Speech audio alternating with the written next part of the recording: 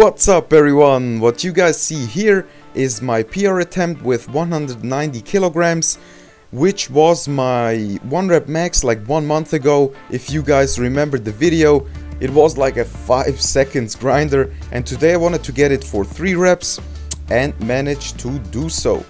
So I was very happy that I got it. I mean, really happy. The programming has been working pretty well so far.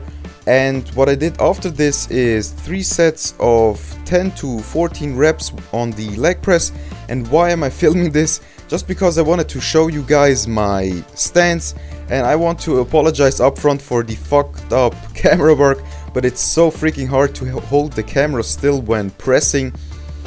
And yeah, what I wanted to show you is my stance. So I've always been leg pressing with a very narrow stance, and I think this has been the contributing factor to my outer quad sweep development. So try it out, guys. I like to leg press pretty narrow, in order to increase the size of my outer quad, just because most people lag in this area. And then we moved on to some bench pressing. Here you see 110 kilograms for 4 reps, which is another PR of me. And yeah guys, enjoy the rest of the video.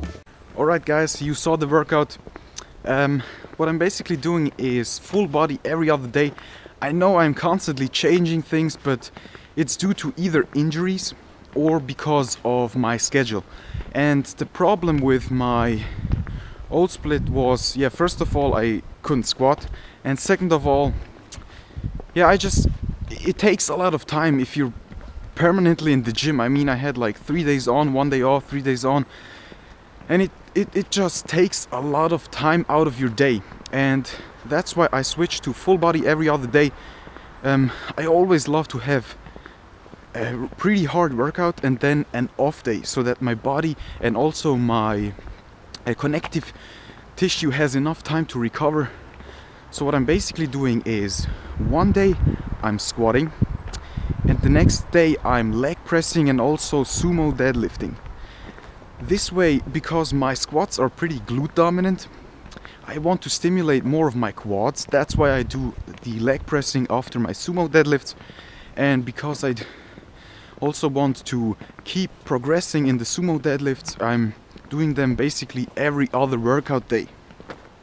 So 1 time squatting and 1 time sumo deadlifting and leg pressing, basically. Along a lot of other stuff. So guys, check me with you at home. So guys, before I end this video, a lot of you have been asking me down in the comments how they should approach a change from conventional deadlifting to sumo deadlifts.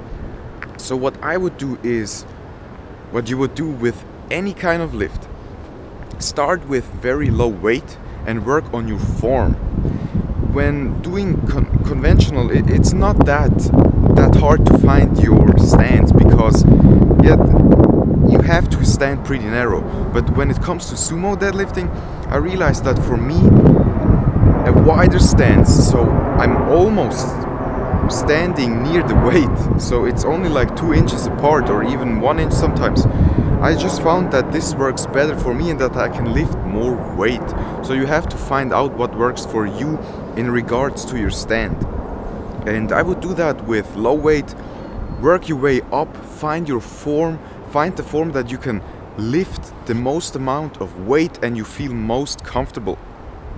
And then you can work your way up and get stronger and stronger and stronger. And many people believe that sumo deadlifting will increase everyone's deadlift, but this is not the case. I mean, there are some people, actually a lot of people, who are built for conventional.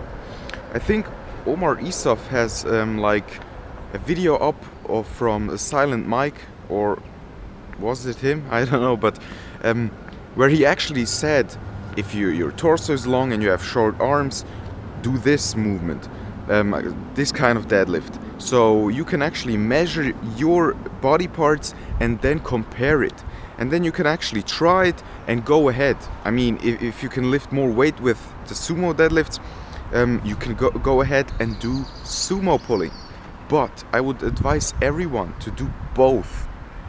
just change it up a little bit. I mean, let's say you're a sumo puller, and do maybe 80% of your pulling sumo style, and then also conventional, because the conventional, yeah, it is a way longer range of motion, and you know, different styles of deadlifts will engage different muscle groups in a different way. So put the load more towards your low back or your hamstrings. So I would still do both, even though you should be specialized in one. So the one you can do better, but I think I will still do conventional deadlifts from time to time, and I would advise everyone to do that. So thanks for watching, guys. I will end this video now. See you in the next one. German gains. Peace out.